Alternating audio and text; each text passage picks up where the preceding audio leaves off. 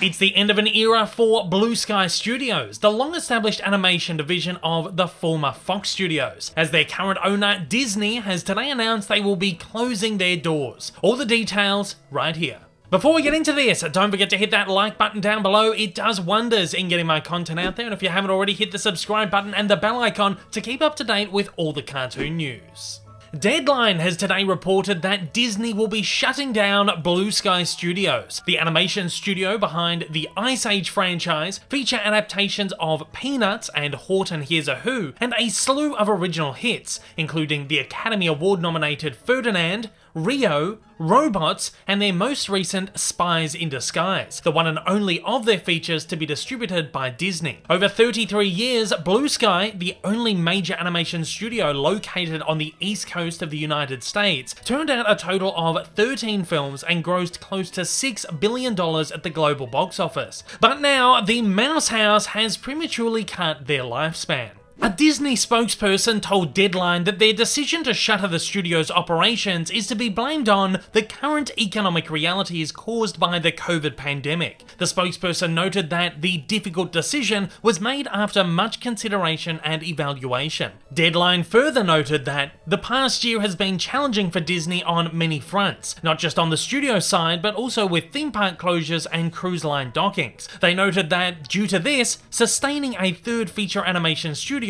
was no longer viable. Deadline states that Blue Sky will continue to operate until April, at which point 450 employees will be affected. While no other major studio is set to absorb any of the studio's staff or operations, Disney is said to be exploring open positions for staffers at other international studios.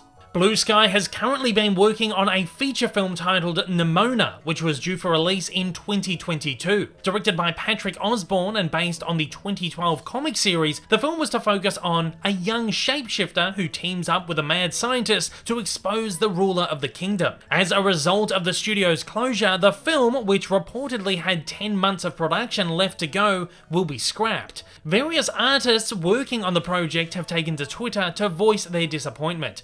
Osborne, a Disney veteran, said, "Truly heartbroken for Blue Sky. There is an incredible amount of talent in the studio. They were working on some wonderful things." While co-writer Noel Stevenson noted, "Sad day. Thanks for all the well wishes and sending so much love to everyone at Blue Sky.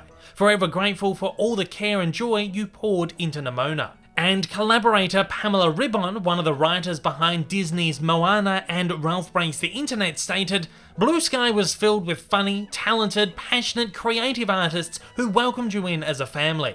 I'm so sad you won't get to see NIMONA. We were doing something pretty great." The last project to be released from Blue Sky will be an Ice Age prequel film, The Adventures of Buck Wild, which was announced at last year's Disney Investor Day to be dropping as a Disney Plus exclusive in 2022. It's likely that production on the film has already been completed, as Ice Age was Blue Sky's most lucrative asset, earning the company $3.2 billion at the global box office, more than half the studio's life earnings. It's said that Disney will continue to produce more franchise entries and spin-offs, though which studio they will use for this is unknown. Unfortunately, pandemic or not, the fate of Blue Sky did seem in the balance following Disney's acquisition back in March 2019. And while Disney and Pixar are ramping up the quantity of their output, this doesn't necessarily mean we'll be getting less animation. In fact, animated productions are likely going to be at an all-time high, especially if we also take into account Netflix's current push for more animated content. However, what this does mean is that we're likely to get far fewer animated theatrical films featuring original characters and stories, considering Disney's focus right now is capitalizing on existing proven IP. Blue Sky, aside from their flagship Ice Age franchise, were one of few major studios who continually strove to explore new and exciting concepts. That said, the closure of Blue Sky is absolutely going to leave a gaping void in the animation world. I remember seeing the first Ice Age in cinemas when I was only 11 years old, and it absolutely blew my mind, certainly shaping my love for the art form at a very young age. I also remember watching the film's teaser trailer, which was one of the internet's first true viral videos, on constant repeat for months. It's particularly sad that so many incredibly talented artists now have their careers in the balance, and I wish the absolute best to all of those affected, and just know that you will have your chance to have your voices heard again. If you'd like to keep up to date with all the biggest cartoon news, don't forget to like and subscribe to see more regular installments like this. And if you're keen on diving deep into the history of all your favourite animated characters, don't forget to check out my continuing Cartoon Evolution series linked at the end of the video. And at that, it's over to you. I want to know, what is your favourite Blue Sky film or your fondest memory of them? Let's celebrate them on this very, very sad day. Fire away down in the comments below and let me know your thoughts.